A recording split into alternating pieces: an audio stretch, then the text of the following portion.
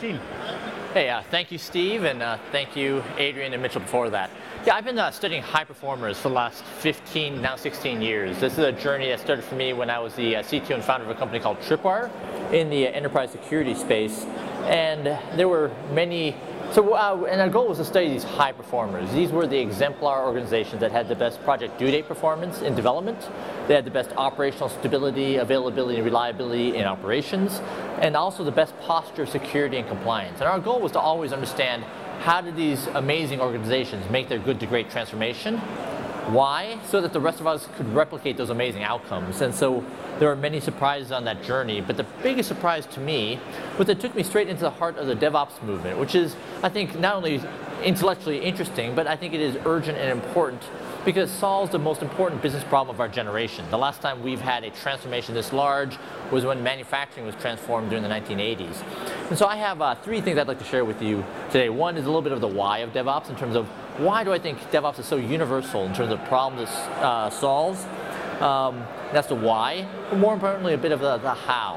What are the principles and patterns that Adrian has talked to, and Mitchell before that. And then, more importantly, how are large, complex organizations adopting DevOps? It's not just the unicorns like Netflix, Amazon, Spotify, Facebook. Increasingly, it's organizations like Walmart, Nordstrom, Macy's, U.S. Department of Homeland Security.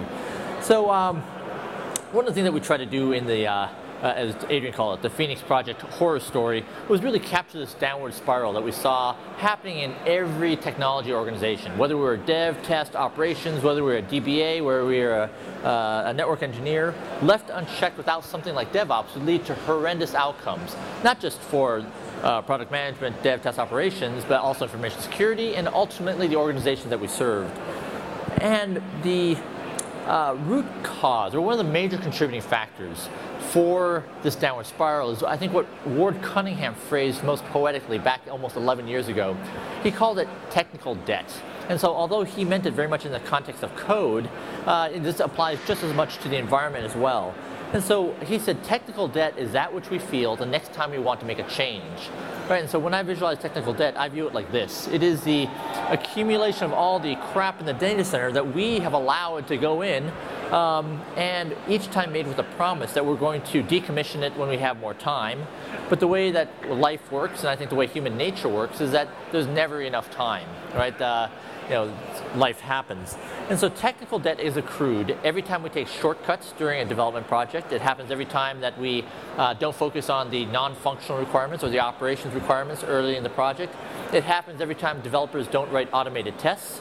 It happens every time that we manually configure an environment. And technical debt, gets worse, just like financial debt. So technical debt, this is bad, but not as bad as this, right? So some of you may have friends who've been in scenarios that look like this, and this is very bad for operations, but it's not so great for development as well, because there are two downward spirals at work here. One is that at the end of every software project, right? We have one more fragile piece of our infrastructure that we have to then support, right? So IT is free like a puppy, right? IT is free like a puppy is free. But there's actually a more insidious downward spiral that happens that's even more toxic, which is that deployments start taking longer. So think of a friend who's been associated with an application that took 5 minutes to deploy, so it's taking an hour, so it's taking a day, so it's taking a weekend, so it's taking a week. I've had first-hand experience of a $6 billion a year revenue application that took 6 weeks to deploy. It took 1,300 manual, discrete, error-prone steps, right, that spanned from dev, test, operations, and it would tie up something like 300 to 400 people, right, for 6 weeks, and we would do it, 2 to 3 times a year.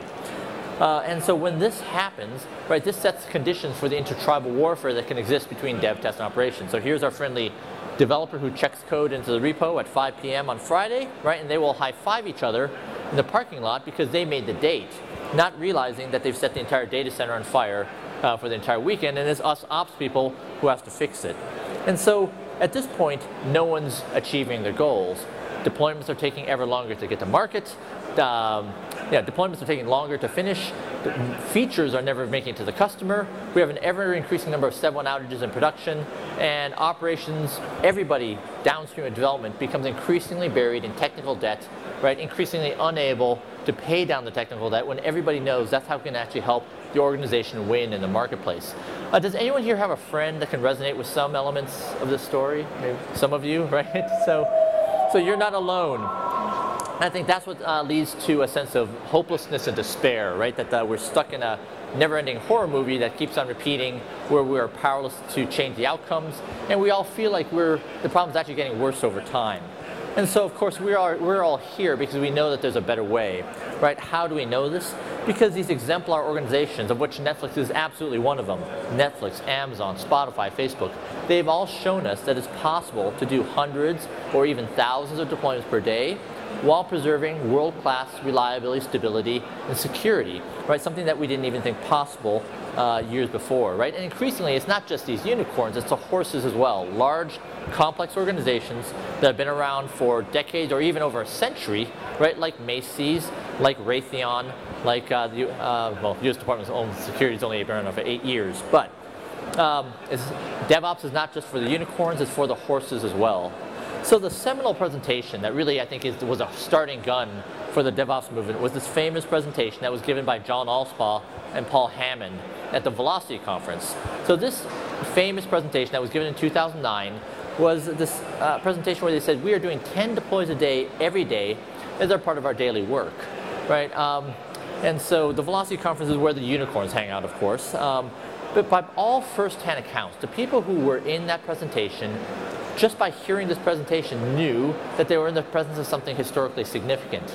I must admit with some embarrassment that was not my reaction. My reaction was more like this, right? It was, 10 deploys a day, that's impossible. Even if it were possible, it's probably reckless, irresponsible, ill-advised, and probably immoral, right? Because what good person would want to do 10 deploys a day to someone else, when they didn't deserve it? And yet I now believe, just like many of you, is that if we cannot create around us a system of work where we can enable everyone to do deploys on demand, then we risk irrelevance. It's not just dev, test, operations, DBAs, network engineering. It's ultimately the organizations that we serve.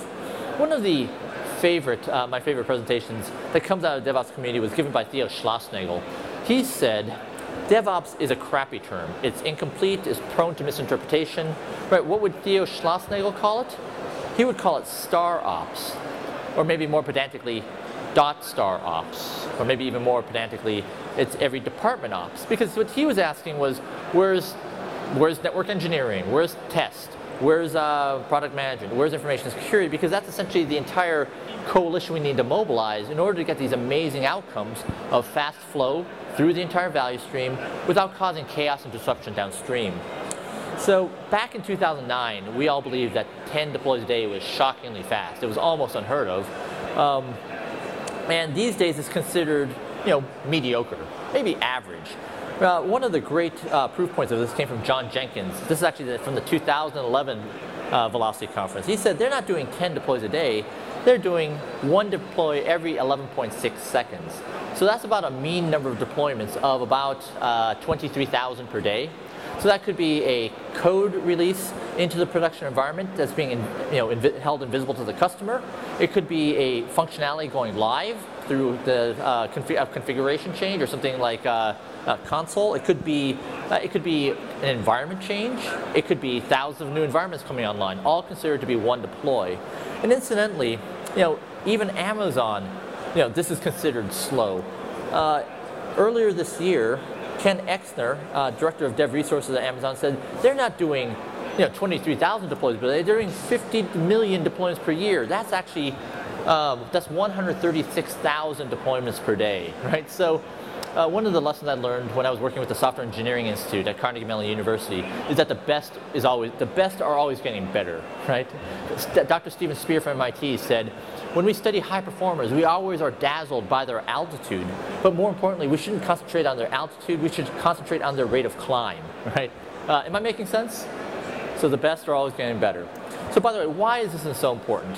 This quote for me was a big aha moment. This came from Scott Cook. He's a founder of Intuit. He said for their TurboTax property, they did 165 production changes, or what they called experiments, during the peak 3 months of the tax filing season.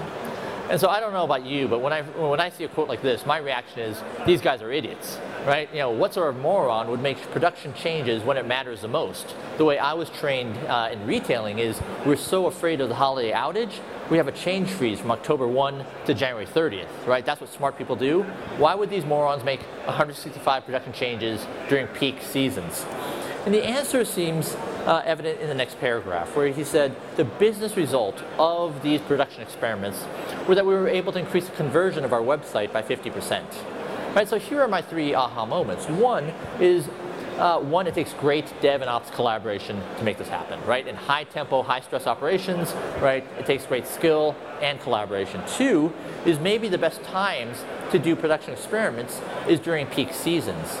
In other words, what would have happened if the TurboTax folks had waited until April 16th when the US tax filing season is over, right? They could have lost their prospects and maybe even their customers to the competition, never again to return. And then third is what we already heard from Adrian, is that the studies have shown 1 out of 3 or maybe 1 out of 10 ideas are actually exothermic, right? The only way we can tell a good idea from a bad idea is testing it with real life customers. Right? And just to show you how this transcends technology work, Leonard Cohen, the famous singer-songwriter, he said, if I knew where the best songs came from, I would go there more often, right? So, you know, the only way that we can tell a good song from a bad song is testing it with real-life customers. And I think that explains why so many organizations are adopting DevOps. It's not just the unicorns, it's the service providers, which includes Cisco. It's financial services, it's retailing, it's manufacturing, it's government agencies, it's higher education. And the question then becomes, why are so many organizations, even these very traditional organizations, adopting DevOps? And then after benchmarking over 14,000 organizations with Jez Humble, a friend of Adrian Cockcroft and mine, we now know with some certainty that it's because the business value of adopting DevOps is even higher than we thought. So over the last 3 years, Jez Humble and I have worked with Puppet Labs to benchmark organizations. And we found that high performers are massively outperforming their non-high performing peers. They are more agile. They're doing 30 times more frequent deployments. That's deployments of code and deployments of changes in the environment. And more importantly, they can complete them 8,000 times faster. In other words, how quickly can they go from code committed, you know, whether it's by dev, tester operations, or even information security, through the test cycle, through their deployment cycle, to successfully running in production. High performers can do that in minutes, whereas lower performers will take months or even quarters. So minutes versus months. Not only are they doing more work, they're getting far better outcomes. When they do a deployment, whether it's in the code or the environment, they're twice as likely to succeed. And when something bad happens, whether it's a service impairment, service outage, security breach, compliance failure, they can fix it 12 times faster. In other words, the mean time to restore service is 12 times faster. So, an amazing finding. You can be more agile and be more reliable at the same time. But even more amazingly, we found that the high performers, not only did they have better IT performance, they had better organizational performance. For those we found that high performers were twice as likely to exceed profitability, market share, and productivity goals. And for those nearly 500 organizations that gave us a stock ticker symbol, they had 50% higher market cap growth over 3 years. Which, by the way, is an absurd finding, right? I mean, how could the work environment, or how a sysadmin, a server admin, a network admin, or a developer, how could something that small impact the bottom line or be visible in stock price? And yet, if we believe that increasingly how all our organizations acquire customers and actually deliver value to them is through the technology value stream, then maybe, you know, being orders of magnitude better actually results in winners and losers. So, which I find very exciting. So one of my favorite books, as Adrian alluded to, is The Goal. And how many people here have read it?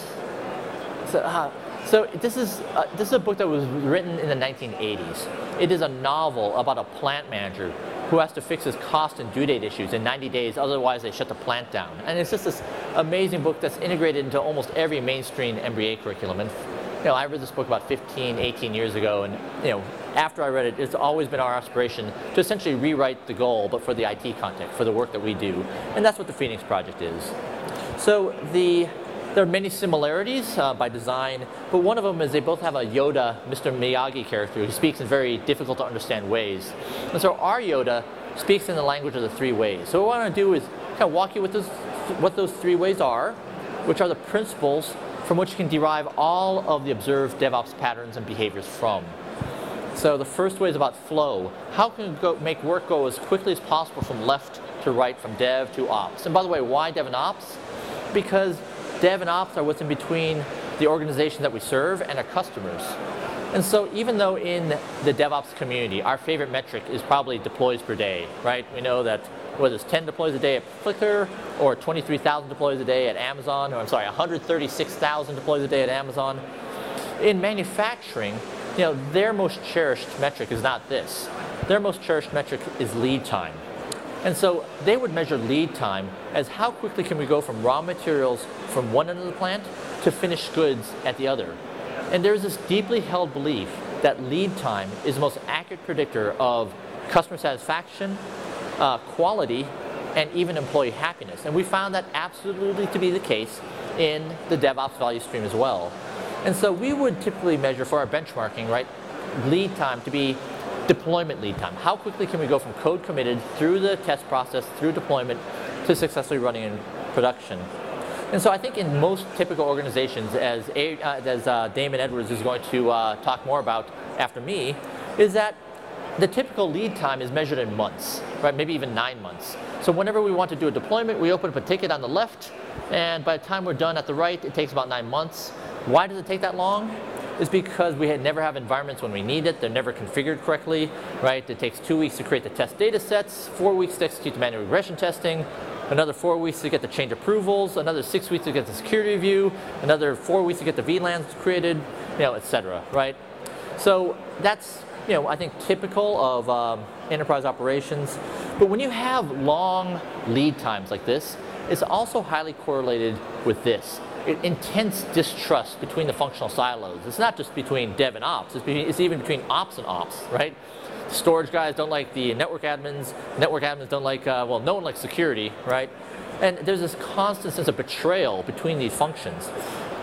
Also correlated with long lead times is this, horrendous catastrophic deployment failures, right? So, if we think about the largest deployment errors in the last 20 years, what that in my mind is Toys R Us 1999, Amazon 2001, LinkedIn 2009, healthcare.gov. I don't care what your politics are, right? In general, when we have catastrophic deployment failures, in general, it's very highly correlated with lengthy lead times.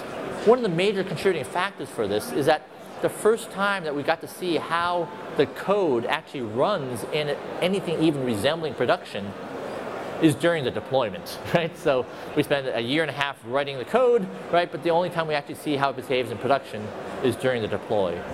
And so if you believe that, then one of the major countermeasures that we see in every high performer is this. As Adrian mentioned, operations creates everything as a service, right? You can get environments on demand. You don't have to open up a ticket. You don't have to wait 4 weeks. You can get it at the click of a button, right? And it will be spun up either internally or externally. And one of the best beneficiaries of this capability is development. In other words, if development can use production-like environments in the earliest stages of the development project, this radically changes outcomes. So even now, years after this case study, this remains one of my favorite examples of how great can be. So Facebook Chat, when it was released to customers in 2008, was, would you believe, the largest technical undertaking that Facebook had undertaken. It was the largest project team. It was the first use of Erlang on the back end. It took 1 year for them to actually go from initiation to release to customers. What's interesting is how they used that year. So every day during the course of that project, the chat team would check and code into the source code repo. Whatever was in trunk would migrate into the production environment at least once per day. And moreover, without causing chaos and disruption downstream. And they used every Facebook browser user session as a test harness. In other words, they were sending invisible chat messages to the backend infrastructure unbeknownst to the customer so they could do load testing. And so the result of this was that they were able to, upon the release of the functionality, go from 0 users to 70 million users overnight without a hitch. How? They were testing in production for nearly a year. And by the way, as an ops person, I can say, just to show you where I come from, if you had told me 5 years ago that testing in production was a good thing, I would say that's crap. That's what lazy developers do to ops people because they hate us, right? It's because they're lazy, they don't know how to plan, right? And yet I now believe that it is an absolute game changer, right? Because if we can integrate testing into the daily work of development, it changes outcomes. No more do we have to do deployments on Friday at midnight and work all weekend, right, to get things running. We can do deployments in the middle of the day, and now dev and ops are working the same hours as it should be. And just to share with you why I think this is so important, this quote comes from Nathan Shimmick. He said, "As a lifelong ops practitioner, I know that we need DevOps to make our work humane. In my past, I've worked on every holiday, on my birthday, even worse, on my spouse's birthday, and even on the day my son was born." And so some of you may have friends, right, who have been in situations out of a sense of like duty or obligation, or because they didn't even have a choice, did something similar. And the reason why I think we share this interest in DevOps is that we know it doesn't have to be this way. So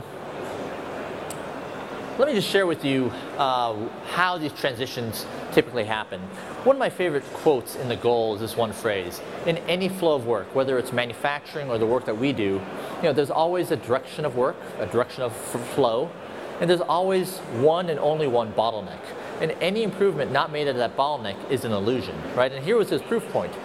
If you improve something after the bottleneck, it will always remain starved for work because it's always waiting for work from the bottleneck. If you improve something before the bottleneck, the work will just pile up at the bottleneck even faster, right? Am I making sense? And so, the caution is you always have to focus improvement at the bottleneck. And so in the work that we do, here's how the typical bottleneck moves as we go from lead times measured in months to lead time measured in minutes. In general, it starts off at environment creation, right?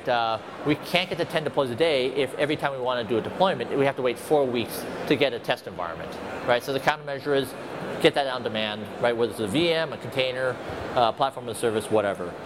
After that, the constraint typically moves to the code deployment process. We can't get to 10 deployments a day if every time we do a deploy, we have to execute 1,300 manual steps, and we have to wait 6 weeks, for the networking guys to make their changes, right? So the countermeasure is how do we automate that as much as possible, right? So that we can ideally, do it in seconds, or at least as fast as we want to do deploys. After that, the constraint typically moves to test, setup, and run, right? We can't get to 10 deploys a day if every time we want to do a deployment, it takes 2 weeks to create the test environments and the test data sets, and then 4 weeks to execute the manual regression testing. So the countermeasure is not only do we have to automate all those tests, right, or automate whatever tests are needed, but in general we have to massively parallelize them so that the test rate can keep up with the deployment rate. And after that, the constraint usually becomes architecture. In other words, we can't get to 10 deploys a day if every time we want to do a deployment, we have to get approval from 35 other different product groups, and we have to wait for 1,500 other developers to catch up with us, right? And when that why do we need these approvals? It's because everyone's so afraid that our small little change is going to cause some sort of global catastrophic failure, right? And that is a great that's an indication of that things are too tightly coupled, right, as Adrian mentioned. So the countermeasure is how do we make them less tightly coupled, move to something that looks more like a service-oriented architecture so that small teams can do deployments on demand, right, independently. And then after that, then the constraint becomes development and product owners. One of the things that I loved hearing Adrian say that just was a huge aha moment was that's where we want the constraint to be. In other words, how many good business ideas can we come up with that are worth testing with real live customers, right? So whether we are in dev, test, operations, or information security, whether we're a DBA or a network admin, the goal is to increase developer productivity, right? We should not be the constraint.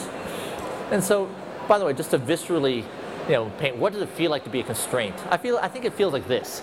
Every time when the organization says, here's where we are and here's where we need to be, like who's in the way, right? It's either the DBA or the network admin, right? And so that's a very uncomfortable place to be. And just to share with you why I think the deploys per day measure is so interesting, I think it's actually hiding an even more important metric. To make this case, I want to point to Etsy. This is where John Allspaw's at these days. Let's look at what is their deploys per day over time. They went from doing 30 to 50 to doing hundreds of deploys per day. Incidentally, they just went public a couple weeks ago. The question then becomes, what changed at Etsy that could explain this ever-increasing number of deployments? And the answer is nothing changed at Etsy during that time period. The only thing that changed at Etsy was the number of developers. In other words, this is why I believe that deploys per day is actually hiding another even more important metric, which is deploys per day per developer. In other words, so many of us were trained by Fred Brooks and the mythical man month, right? If you double the number of developers, you double the testing effort, the integration effort, and the deployment effort, right? And so that was a fact of life. And yet, I think what DevOps is showing us is that under certain conditions, we can actually scale developer productivity linearly with the number of developers. Am I making too audacious of a claim? So I think that's what this work is all about. And so this is how we get to this 50 million deploys a year, right? Thousands of teams working with a high degree of autonomy, right, in multiple environments, decoupled from each other. So the outcome of the first way is we have a single repo for code and environment. Would you believe that top predictor of performance, not just IT performance, but organizational performance, was whether ops was using version control? In fact, ops using version control was a higher predictor of performance than dev using version control, right? Why? Because where do you have more entropy and more configurable settings? It's not in the code, it's in the environment, right? So when you have everything in version control, this is what enables determinism in the release process. We have consistent environments, dev, test, and production all synchronized always, long before the big deployment. And we have developers checking code in daily with freedom and autonomy and safety, and through testing, of course. And what it essentially allows us to do is free ourselves from this learned behavior that deployments hurt, right? We don't have to do them at midnight and work all weekend. Instead, we can do them in the middle of the day like normal people, right? And if we can shrink the deployment cycle times to minutes, well, suddenly we can do multiple deploys a day like the unicorns.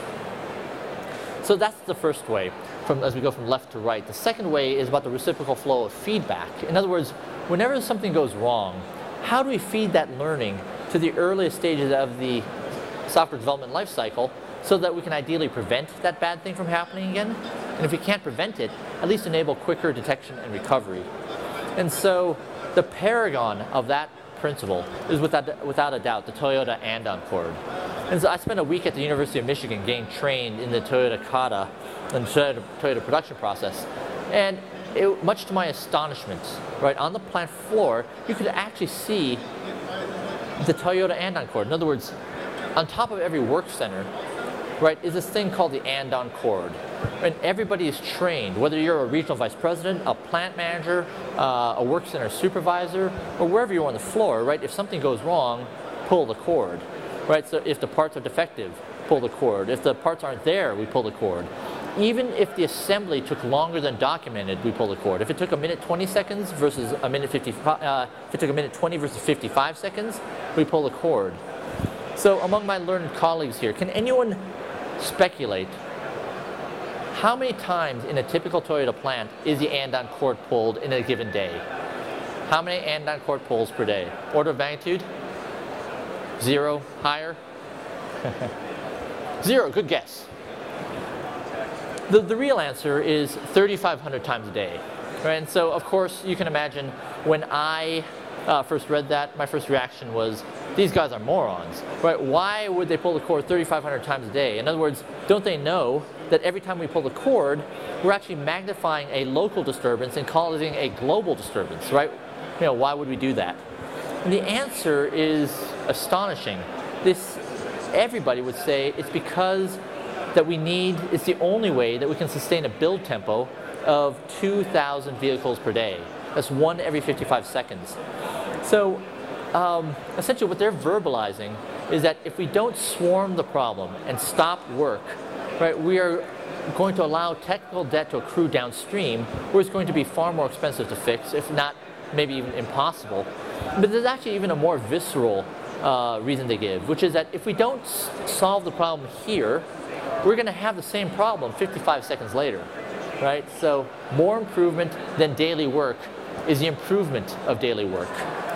So the analog of Toyota in the work that we do, I think, is Google. Back in 2013, they had 15,000 engineers, so that's dev and operations and information security, working on 4,000 simultaneous projects. And trust me, there is no spreadsheet at Google with 4,000 rows that's being managed by a project management office, right? There's a tremendous degree of autonomy, right, and productivity here.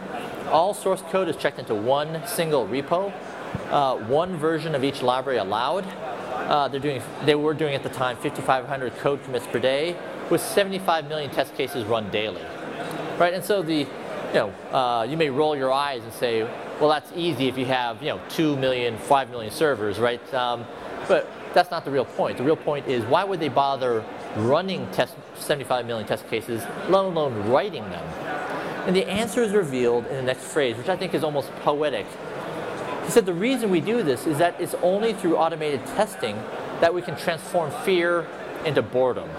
Right? He said, imagine the paralyzing fear any new engineer has at Google, knowing that anytime they commit code, right, anytime they hit enter, right, they could take down every Google property all at the same time, right, which has happened, right? And so the only way that you can get people productive is to show them that there's a safety net of automated testing that's making their work safe. Mr. Cockcroft mentioned one of my favorite quotes from Patrick Lightbody. He said this when he was the CEO of BrowserMob. He's now the VP of product management at New Relic.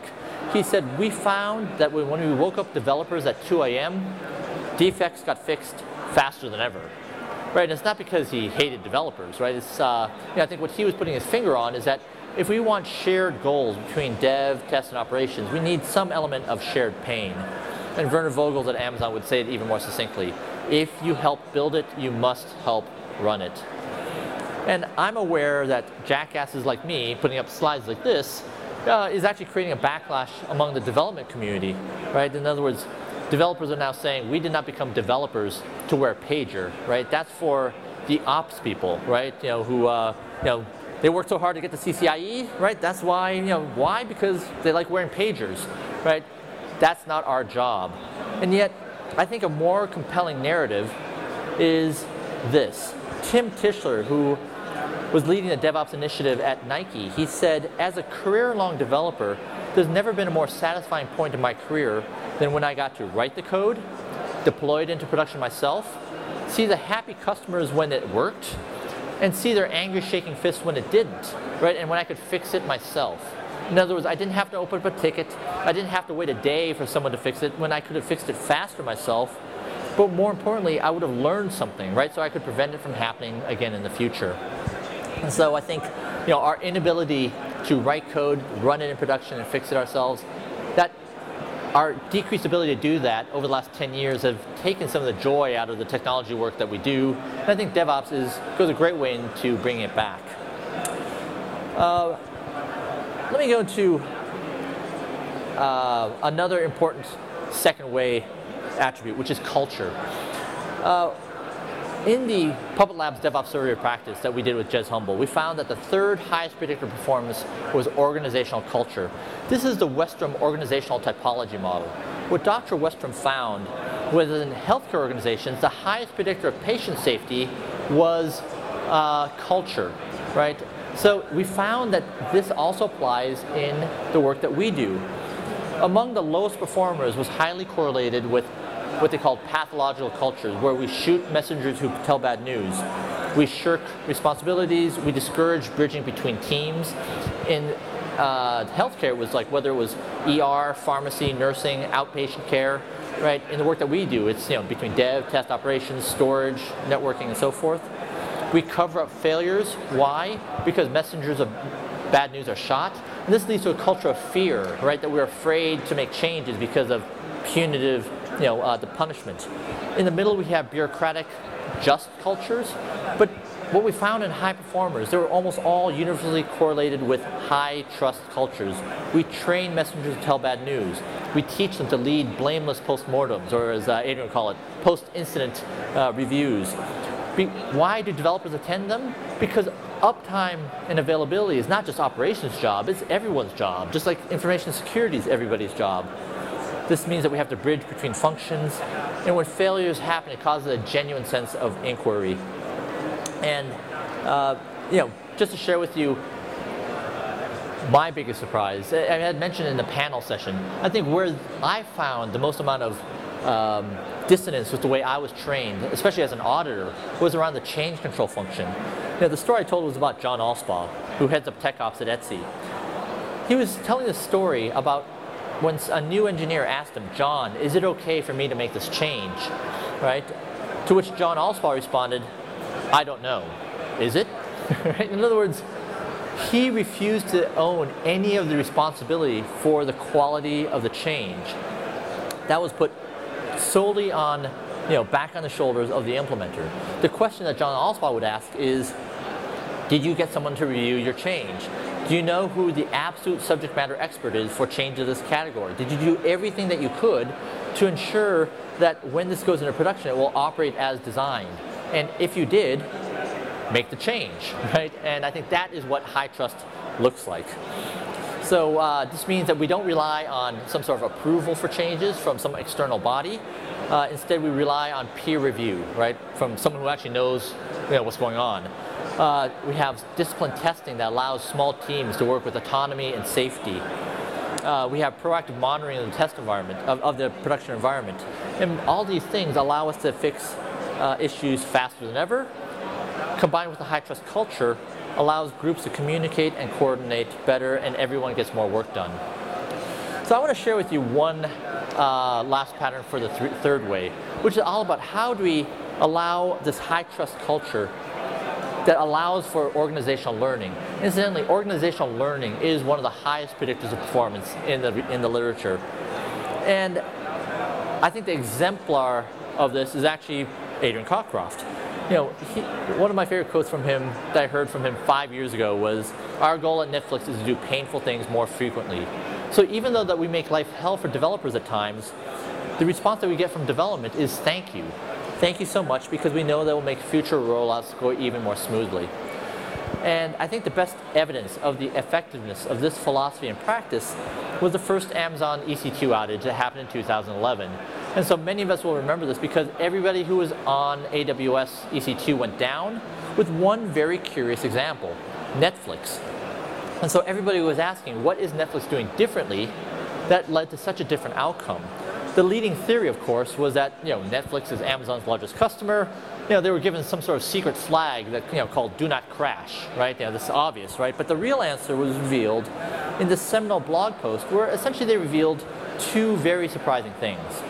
One was this design decision that they had made, that in order to survive failures, we must have no single point of failures, of which EC2 is one.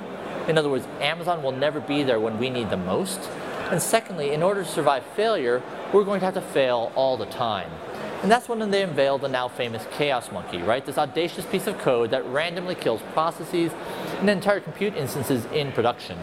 Right, and so I will joke that there's two things that Adrian rarely tells, but he should actually tell more often. One is, before you run Chaos Monkey in production, run it first in test, right?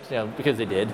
Two is, did you know on that day, April 21st, 2011, Netflix went 6 hours into that EC2 outage before declaring a 7.1 incident.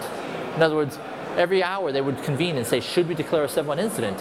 And their conclusion was always no. It will probably come back. It usually does.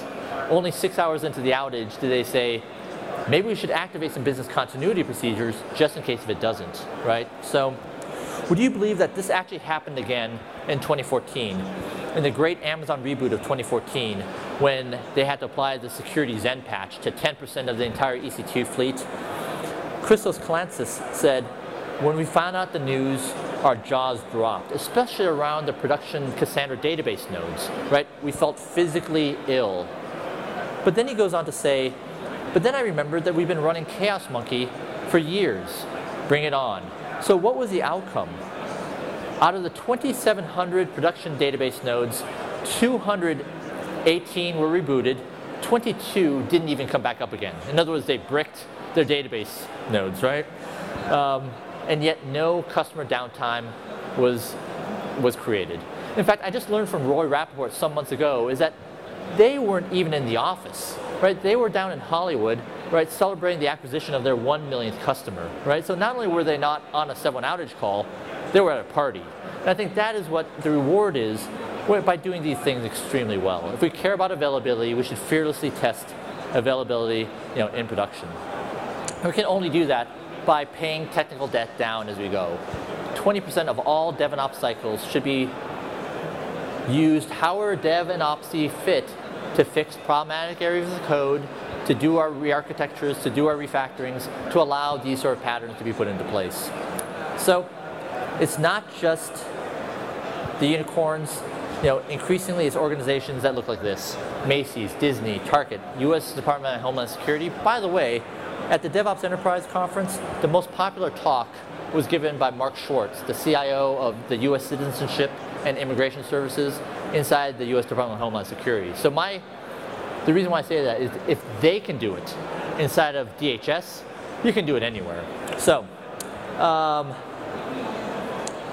why do I think this is important? This downward spiral happens everywhere. It affects the unicorns and horses. In fact, it turns out unicorns and horses are the same species. I think a better metaphor would be you've got the thoroughbreds who are going to win in the marketplace at the expense of those who are going to be sent to the glue factory, right? The 40% of the Fortune 500 that are not going to be around in 20 years. There's a huge amount of economic value there. So if you're interested in any of this, just send an email to realgenekim@sendyourslides.com with the subject line of DevOps. You get a full version of this presentation, a free excerpt of the Phoenix Project book in PDF form, links to the DevOps Enterprise slides and videos, information on the upcoming DevOps Enterprise conference, and early drafts of DevOps Cookbook. And incidentally, if you want a free copy of the Phoenix Project book, go to the Puppet Labs booth at 4:15. I'll be there signing books, and they're giving away a bunch of books for free. So with that, thank you so much for your time.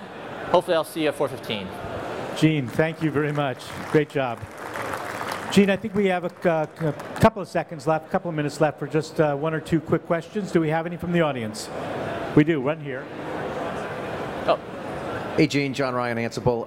A quick question just around the adoption of DevOps and networking. We're seeing a lot of uptick in the networking, Cisco F5 across the board using Ansible, but obviously a very different environment. They're coming from CLI based versus IT automation. Just kind of your observations overall in the market, and what do you recommend? Yeah, I love that question. It's like, I think Adrian, I heard it first from Adrian. Again, I hear everything from Adrian. My job in life is just to listen to Adrian and repeat what he says.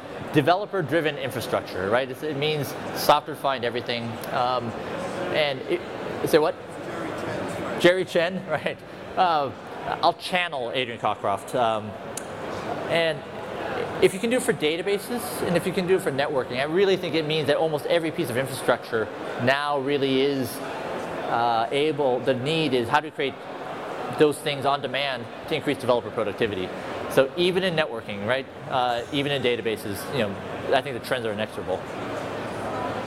Thank you. Thank you, Gene. Thank you very much. Gene will be available on the side here for